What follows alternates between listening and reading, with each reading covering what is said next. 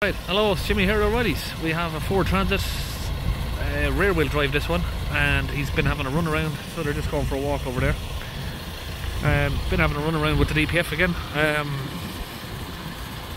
All sorts of sensors have been changed. He said it's been forced regened 2 or 3 times in a row, and the problem comes back within a week. So he wants a permanent fix. He doesn't want to keep going around in circles. So that's where we are. So we've got Johnny over there. He's setting up the diagnostics. We're going to get inside the van, have a look at what's going on. I'm pretty sure we already know what it's going to be, but you never know. Things can change. We'll get inside and have a look. Okay, we have engine service now.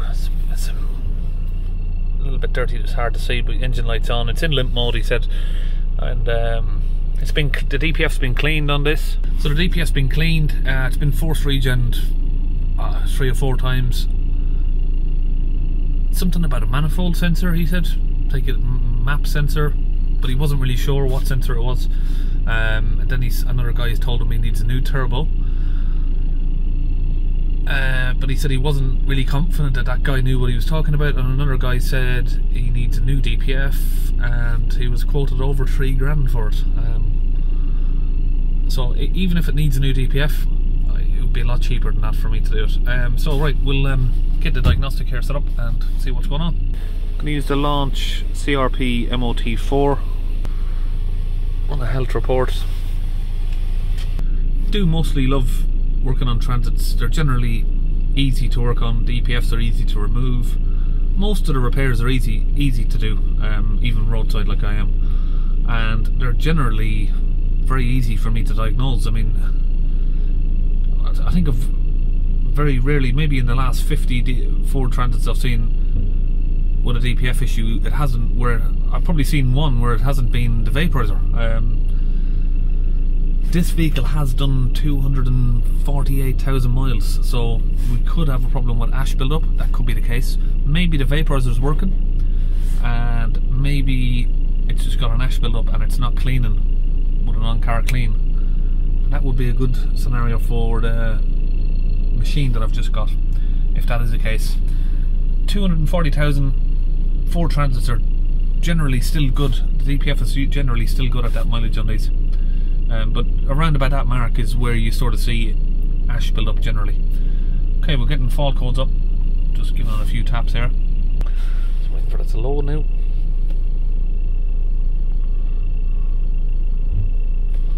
It's acting a bit slow. So we've got glow plugs, which we're not going to worry about on these. I have confirmed in the past that the glow plugs don't affect the DPF. So we've got P2463, P24A4, particle filter restriction, particle filter restriction again, P2463, glow plug 123, just that.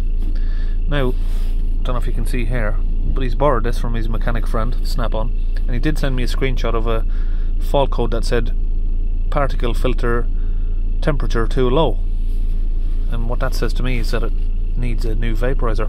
But we're going to get underneath now and we'll test that. Live data, get a few items up here. So these are the items that you want to be looking at. Your percentages of DPF. This is just calculated stuff, but here's your live pressure, 43 millibars, and temperature of the DPF. So this is where the vaporizer would be given the issue.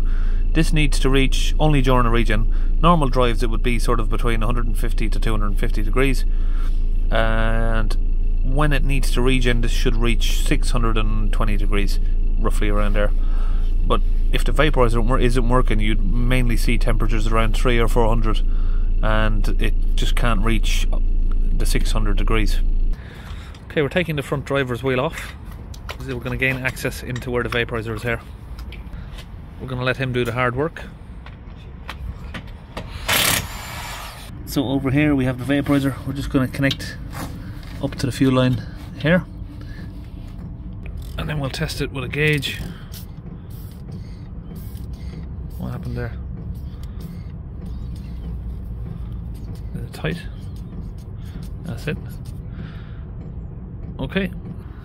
Okay, so that's the vaporizer out, and we get a new one in. Just having a look under the van here, we can see that the DPF itself has never been off, and it doesn't look like it's ever been replaced. It all looks original. So we might have a damaged DPF or ash build-up, we're not sure. You don't normally ever see a damaged DPF again on the Ford Transits. Ash build-up is possible, of course, at 250,000 miles, but in a case of damaged DPFs, it's very, very rare. We did have one recently that was damaged, but that was it was an aftermarket DPF that was fitted to a Transit, and it wasn't reaching temperature. But the original DPFs themselves on these this is a Mark 8, but it's a Euro 5, so the Euro 5 versions don't usually give a lot of grief in regards to cracked DPFs and stuff like that. So we've got the DPF fluid now going in to clean the DPF.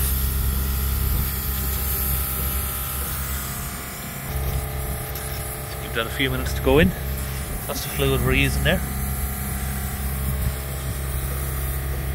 Okay, we've got the cleaning fluid in. I can see another slight issue here is that we're reading 5.9 with the engine off. I don't know if that's just because the ignition's been off, and let me just see if I can zero in the sensor. On this MOT4 we can't go to the special functions while we're in the system. We need to fully go out and then go into the service function here. We need to go to find a DPF. It's a little bit different than your standard launch ones, this one.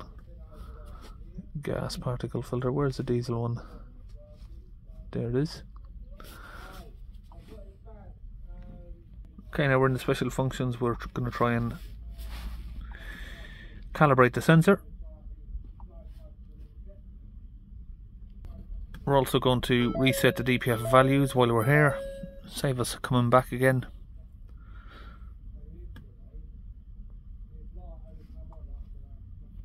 Okay, now we're going to start the vehicle up. Try and get it where there's no glare, sun glare. There we go. Right, we'll hold the revs up around about 3000 RPM.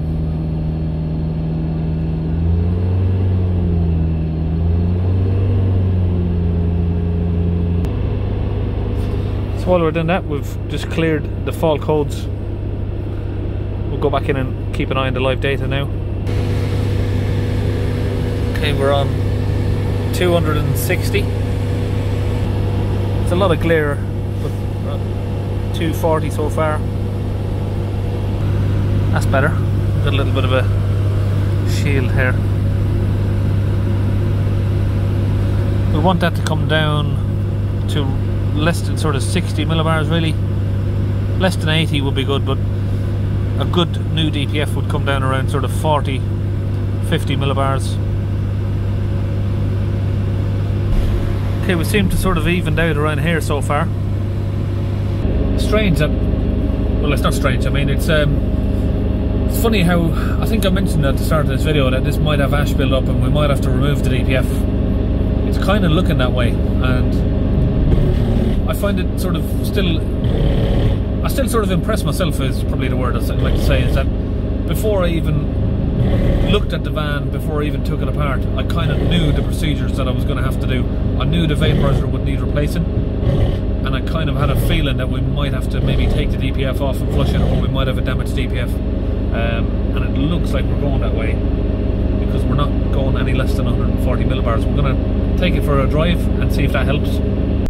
Idle we have 17 millibars, 16. Okay, engine off, we have 0, so the sensor is reading correctly now by calibrating that in. Right, he's going to take that out for a test drive.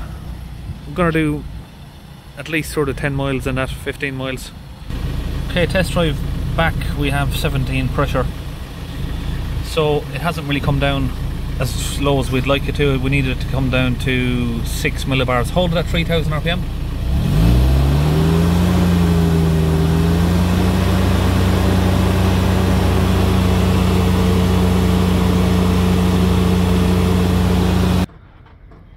Okay, we have the DPF off. It's bad news, there's damage on it, it's melted. So, but we've got it off, why not? We'll try and back flush it on the machine. Okay, so just so we're clear, this DPF is damaged. We're going to need to fit a new one. We can't get one for 4 days. So while we've got it off here, we're just going to experiment basically and stick it on the DPF cleaning machine and see what happens. Just see if the pressure comes down a bit more. But this DPF is finished, it needs a new one. So we've got it hooked up to our carbon clean machine here. I want to do some experiments with this machine and see what it's capable of doing basically. So there's no point cleaning this, there's no point doing a proper clean on it because it is going to be a waste. But we're just doing it just out of curiosity. We've already got it off and I'm just going to run a flush through to see what happens. Alright, let's get it going.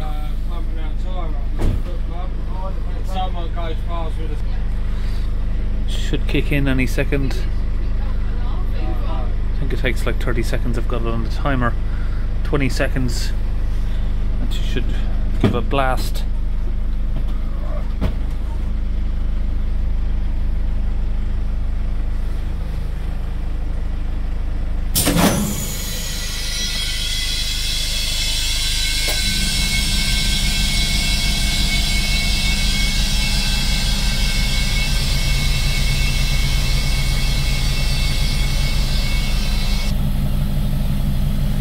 There's a lot of black crap coming out still. Okay, we're going to do one more blast. Do this one manually.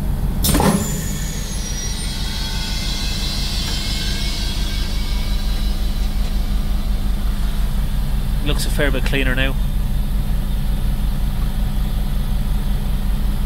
Okay, now the DPF's removed off. That's the fluid that comes with this machine here. We've put that through it with a mixture of water and obviously just kicked it straight through. It's hard to really see how clean that's done really.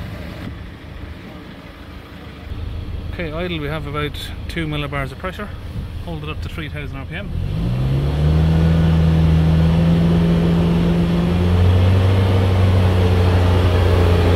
We have about 60. Okay, that's all done. It is a damaged DPF like I said, but we have the correct pressures and he's going to take it on a test drive now. Now that may last some time, but it'll give the customer a chance at least to bear the bill of having to replace the DPF. It does need replacing at some time, but at least you know by putting it on the machine it has helped the pressure. I would prefer to have had a better scenario here, a DPF that wasn't actually had any damage on it, but it is what it is and we've got to live or work with what we've got for the time being. You might see this van back in the future. We'll see how long it lasts. This could last a couple of years, we don't know. We'll see how it goes.